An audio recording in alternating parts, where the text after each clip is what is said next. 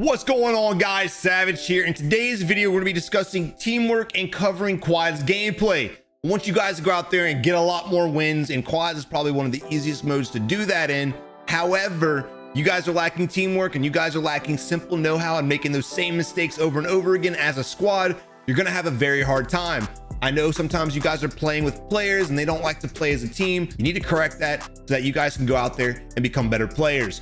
But if you do enjoy the content, make sure you leave a like on the video. The goal for today is going to be 600 likes, so please help us get that. Also, subscribe to the channel today, and without any further ado, let's go ahead and dive into the gameplay.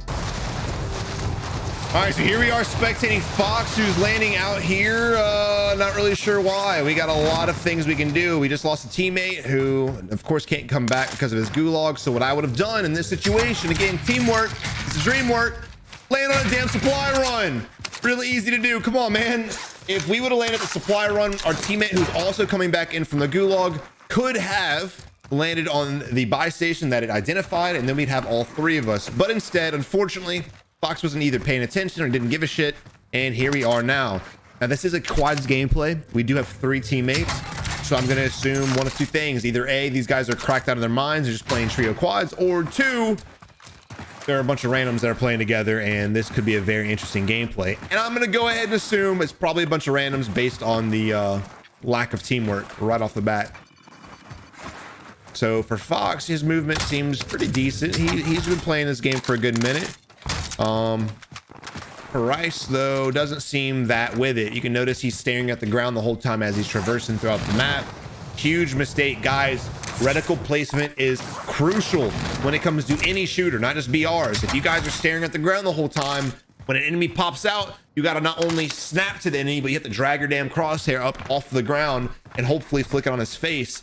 It's a lot more micro corrections than just doing this. If you guys do all this. All right, but we do have enough for a loadout. Unfortunately, because we're so separated, it doesn't look like we'll be getting it anytime soon. At this point here, you need to collapse on each other. Your boys need to get the chopper, come pick us up, go to the buy station, and get your damn loadout. The fact that Blue's still over here looting is just absolutely insane. We were able to buy a teammate back, and we still have enough for a loadout. And still, Paradise is like, I just want all the ammo. I want all the dollar bills. And again, the crucial part about getting your loadout as fast as possible is what happens if you run into a quad. What happens if a team pushes this building?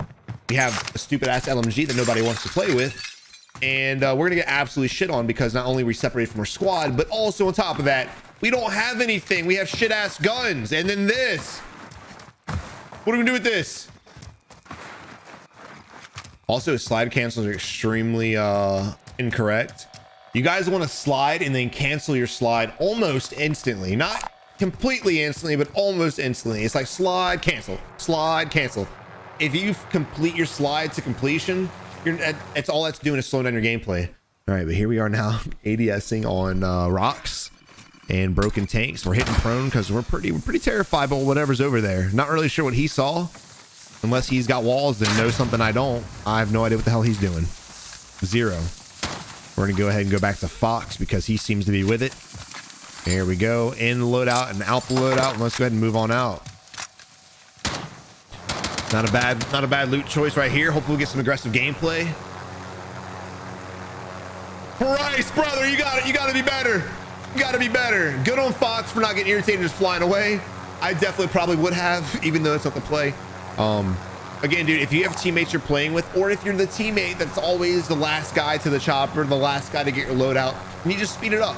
It's fine. I was that guy with the squad that I was playing with a long time ago, and you just have to identify that and correct that. Make sure you're always on your teammate's heels, or you're always in sync with your teammate, even if you guys aren't running together. We have enemies shooting us from the rooftop. We're bailing off, jumping out completely. Thank God that the enemy had bad aim. Random stun, don't like that. Not a huge fan at all. Now you can jump to the roof using the ladder above us. They stole our shit. Left. There you go. Oh no, you just missed it. You can jump on the rooftop from this building, but never mind. I'm gonna be honest, not really sure what Fox is doing. I don't think he has any idea what he's doing either. Blue's holding the left-hand side of the building and orange is holding the right-hand side of the building, and we're just separating ourselves from the enemy to hopefully get some good sniper shots off. Not a bad decision. I'm gonna be honest. We're able to get one kill. Not sure how many enemies are there. I believe we only got shot from one. So honestly, I didn't read what Fox was doing. And he actually had a really good play. So shame on me for not understanding what he was doing. It was a good play separating from the enemy. But again, what I would have done originally was jump on the roof. That would have been the better play. Also, guys, if you're looking for an energy drink that has no crash and is healthier for you than all these other energy drinks with a bunch of random shit in it, guys, try Sneak. I've been drinking this for almost 2 years now, and I've been absolutely hooked. The new cola flavor is out, and I know it sounds weird, cola, like Coke, but it's fire. Try it. And if you guys do, make sure you use code SAVAGE at checkout. Appreciate it. But here we are now fighting either the same team or a whole other team to the north 30. Now, when you're in a gunfight like this, okay, first off, you hear them fighting, so I'd go ahead and push in and third party them. But even if you were, you know, 1v1ing these teams, as you're sitting out here in the open, you're shooting at these guys, the longer that you sit there behind the salt, the more chance you have to get shot in the ass by another team rotating to you because they hear you shooting. I hear Fox is going into a 1v God knows what. Our other teammates are kind of just chilling. All right, Orange is finally pushing up. Hopefully we can get a nice little pinch, but we need to pinch together. If we end up pinching one at a time, we just fall into this thing where they're just basically gonna be shooting fish in a barrel, and they're gonna take us out one at a time. Not really sure the crouch walking play. We have enemy falling in behind us. Nope, you just, okay, you didn't see him.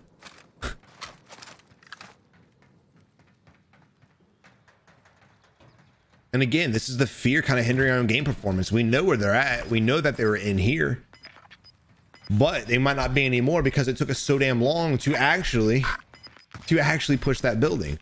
And again, the longer it takes for you guys to push the enemy, you might as well not even push, because by the time you actually hit the building, they're going to be rotating out. Nice shot. Are we able to get it? Oh no. There we go, dude. Fox. Come on, man. Aim for the head too, guys. Look. One of the most difficult thing in FPSs is to learn to go for headies. It is the most difficult thing in the world. But you guys have got to do it. The best way I can recommend is playing headshot only mode against bots in any game, and just practicing shooting up, you know, aim higher than what you normally would. We do have an enemy inside of here. We got blue and orange shooting at him. We're going to slow open the door. Notice though, Paris has a level 3 bounty on him. We're still going to be the ones to push. Oh my God. We're able to crack the armor. Very bad time for a nade. Very bad time for a nade. There's going to be an enemy on the left-hand side. There's going to be on the right-hand side. We got to be careful. We won't get shot in the back. Actually, never mind. Paris, don't know where he's at, but he's able to take out the last guy.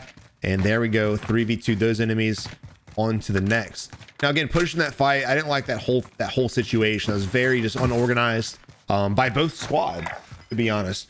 Both enemies, for some reason, knowing that we were out there because Paris was shooting at them earlier, they shouldn't have just jumped out of the window, especially the same one, and tried to get away. They should have played that building to the best of their ability. All right, here we are rotating again. It's a common thing. We just see teams playing the edge. Now, look, if you guys are aggressive and you're wanting to get more kills, play the edge of the circle and hunt down teams.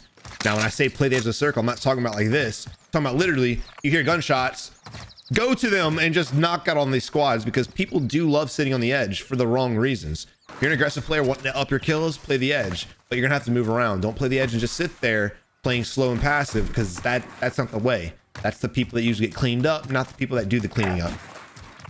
All right, here we are pinging enemies over here. Now look, because the circle's rotating, you got to go ahead and predict where you want to go. I right here want to go to array because that's exactly where these guys are going to go. You can cut them off, position yourself here as well, but the last thing I'm going to do is just beeline it to them, because you will end up probably dying because of lack of cover, lack of concealment, the fact, again, you're going to have to fight the gas and the enemies at the exact same time. And that's exactly what we're hoping to do with these guys. We'll shoot at the enemies, the gas will force them to move out from behind their cover, and they're going to get killed. Reason number 2 why I tell you guys to not play the edge of the gas if you're playing passive, because you will get caught out and gate kept by players like this. Unfortunately, we're challenging the enemy with no cover, just kind of sitting out there in the open. Again, you want to use this and lead the enemies, but make sure you're using cover. Thankfully, Andonagui was able to go ahead and get a double knock. Paris getting another one as well. And Paris goes down as well, doing the exact same mistake Fox just made. Enemy on our left-hand side. And Don instantly registering that and trying to track him down. Let's see if we're able to get this kill. This should have been a good team fight for us to win, but again, because we decided to challenge the enemies out in the open with very little cover, and when I say very little, I mean zero, we could lose this team fight. Got the enemy to our 300. He's in the window right there. Good speed. I would love to spectate this guy a little longer. And Don, I think he's got to be the carry and the goat of the squad, because man, he literally just blazed through these squads by himself. I'm very surprised that Paris did not get executed, but thankfully he did not. We're able to move on out. We got a buy station down here. When I look at the circle, however, strategically and position wise, I'm going lumber, because I don't want to go downtown and stadium, because the circle will finish farmland. And then the reason why I'm saying that is because I had a feeling that they would go to the closest buy station. In my opinion, I'd go here and just make my way to lumber or farmland and get set up. Notice how we just heard a loadout being dropped to our left-hand side, and we're not even acknowledging that at all. Not sure what blue's marking.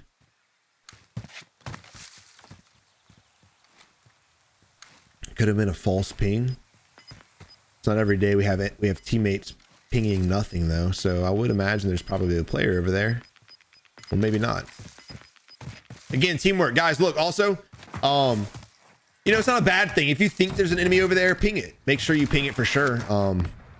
But hopefully you have comms with your team, so you can be like, hey bro, there's not someone over there, but I think there may be someone over there, because Amdon just wasted a lot of time trying to get an angle on a position on an enemy that wasn't there.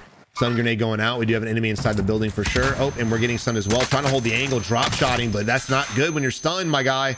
Blue needs to wrap around, hurry up and get to us, but unfortunately it does not look like it's going to happen.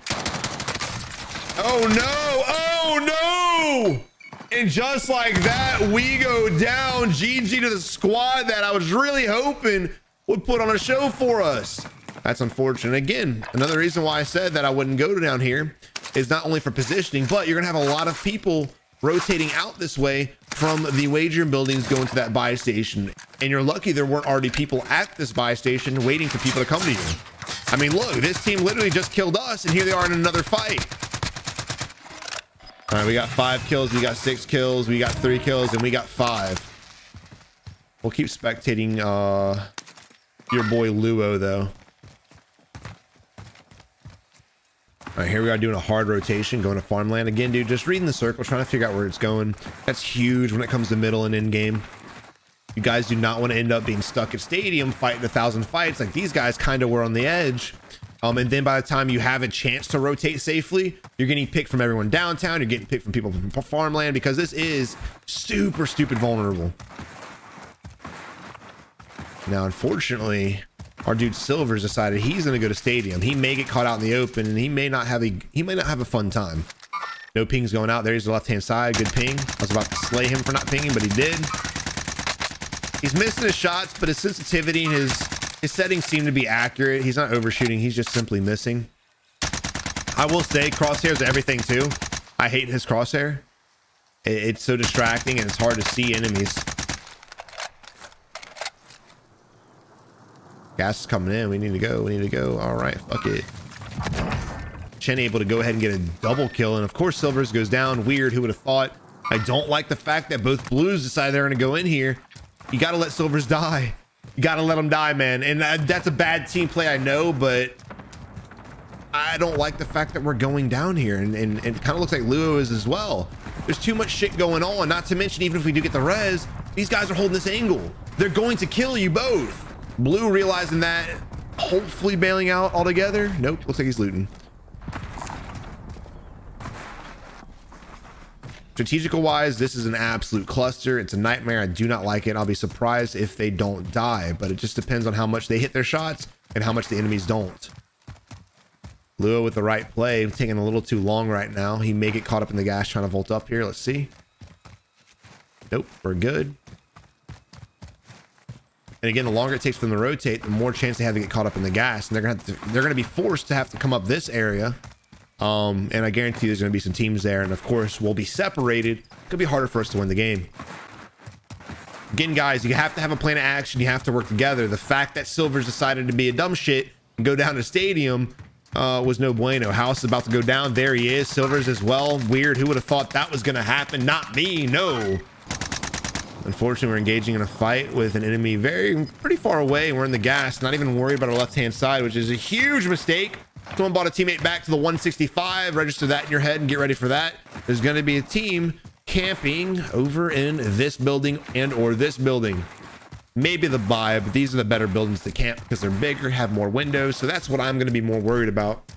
And that's how I kind of analyze situations and decide where I want to go. If I want to avoid these buildings, or if I want to avoid campers in this buildings, or if I want to avoid campers in this area, I'll just make sure to avoid the bigger buildings.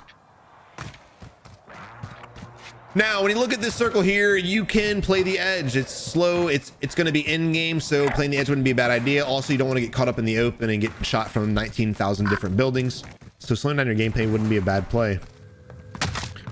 Looks like we may get lucky and get enough money to get our teammates back, though. There's a few crates in here. Fortunately, no money. We do have enough for one squad mate back. Do not go here. That's absolutely crazy. Do not go here. We know there's going to be teams sitting there watching it because they just bought teammate back. In fact, buy stations are probably not going to be a good idea, but because there's only 10 enemy teams left and the circle's still relatively big, you could kind of go for it and risk it for the biscuit. Again, I do not recommend that one for multiple reasons. One, wow, what timing. Look at that. Wow, Savage, how'd you know where they're gonna be camping at? I don't know, bro, it's weird. But not only that, you have the gas as well closing in. So this is the last place you want to go. This is the buy station you want to go to. There may be a team in here ghosted out. There may not be, but regardless, it's your best bet. There's the least amount of buildings around this buy station. There's still a lot, but compared to this, way less. Now, the only downfall to being in this building is you are going to be on low ground. So if you do decide you want to get out the building and start working the edge, you're going to have to worry about the people on the high ground shooting down on you. Again, our mission right now is to buy our teammates back. That should be our primary mission. If we die, we do nothing for our squad, but go back to the damn lobby. We need to focus up on this buy station, not just because we need to buy a team, but because there's enemies here who just bought a teammate back as well. All right, get the knock, get out of this position, dude. You just shot out and pissed off the team to your left-hand side, and here we are focusing to execute. No bueno. Y'all taking way too long to get your teammates back. Speed is of the essence when it comes to in-game situations, guys. You want to slow down your gameplay, but when you have a mission, when you have something you need to do, you got to get it done. I got a little sentry gun placement. Not too bad of an area, honestly. Don't like the fact that we're sitting right here because we have the entire south-hand side staring us down our throat. Teams are dropping like flies. We have 20 enemies left, 6 enemy teams trying to go for the window jump. We don't make it. Now, look, in this position here, it wouldn't be a bad idea to kind of separate. The only downfall with separating in this position is the fact that if one of you gets knocked in the window, you're going to have to leave your position to get to that team or to get to that player before the enemy team actually pushes you. We're going to rock a rocket launcher, fam. Well, if you're going to use the rocket launcher, use it now, my guy. Come on, dude. Why the rocket launcher? Please tell me you're going to swap that weapon. Please tell me you're swapping this bitch out. Also, about positioning, we're wanting to stay around this area, but we need to leave, dude. I don't want to be here. I want to be here. I want to be here for sure. It's a bigger building, multiple windows. You can see everyone rotating. That's where I want to be. This little bit of area on the edge of the circle, all you get to see is this way. You can't see right here, but all you can see is this way. Right here, though, again, you can see 365 around that building. What are we doing, my guy? All right, we got a teammate down, about to bleed out. You might want to go get him. Oh, no, fuck it. Okay. Okay.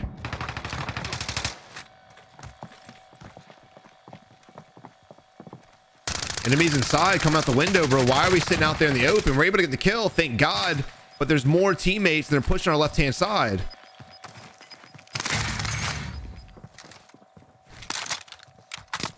At least I thought they were pushing our left-hand side. We got a bag too, boys. Do we have enough for our teammate? No, we do not. Yes, we do, actually. No, we don't.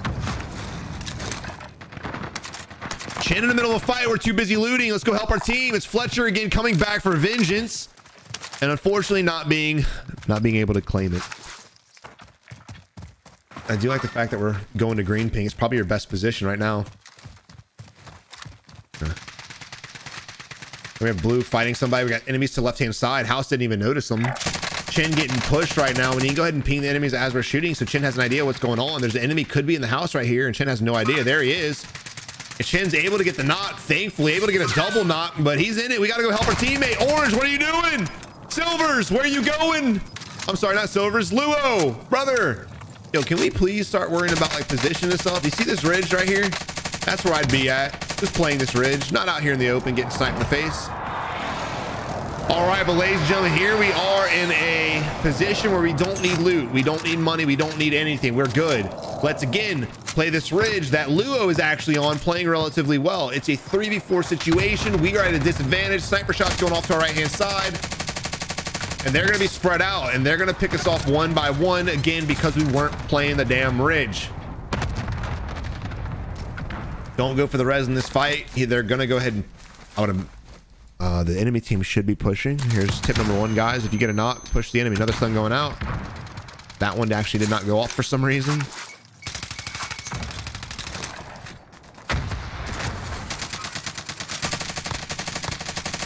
And again, the crucial part of playing the ridge in this fight right here,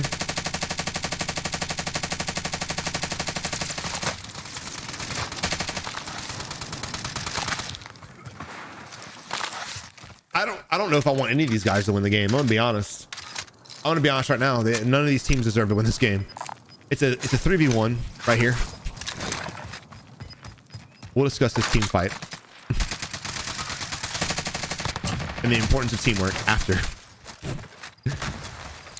And unfortunately, they do win the game, and GG. All right, guys, so the importance of this team fight, what I was trying to get across was the fact that we should have been playing that ridge, because if that enemy team would have been smart and played it correctly, if they would have stayed spread out, using their own ridges, using their own cover that they had, they could have put shots on us one at a time, taking us out one at a time. Also in that position, they outnumbered us 4-3. The moment they got that knock, they should have 4v2'd us, pushed our squad, and gotten the kill. But they didn't. They hesitated, they played scared, they succumbed to the fear, and they ended up losing the game. That's exactly what I'm trying to teach you guys not to do. Again, if you look at this ridge right here, if they would have played this ridge and the enemies would have been good and pushed in and collapsed, we could have picked them off one at a time because we had a great amount of cover. Also, when we went down and our teammate Chen had to run across the street to get the res off, it put our teammate in a very bad position. Again, if we would have been by that ridge, we would have got knocked. All you had to do was just turn right, get the res off, and go back to fighting. In those situations right there, you need to play the best amount of cover. Don't just stand out in the open spraying at enemies. Don't have any idea what the hell he was doing. It ended up working out, and unfortunately for that team, because it worked, they're going to play like that again, even if it means they're going to lose and lose and lose and lose the next month, the next year, because it worked that one time. Guys, break out of these habits. Just because it works doesn't mean it's correct. You guys want to win more consistently, you guys want to drop kills more consistently, and this is not how you do it. Look, guys, I really hope you enjoyed the video. If you did, please leave a like on it. Again, today's goal for the likes is going to be 600, so help us achieve that. Also, if you enjoyed the video, whether you learned something new or you just enjoy the content in general, make sure you subscribe to the channel today and join the wolf pack. But guys, I really hope you guys are getting better. I hope you're enjoying Warzone, and as we get ready for Vanguard, I'm going to be amping up the lessons a little bit more, diving a little bit more in depth, so that you guys can get ahead of the curve when Vanguard gets released. Guys, you have a good one, and until next time, keep on improving.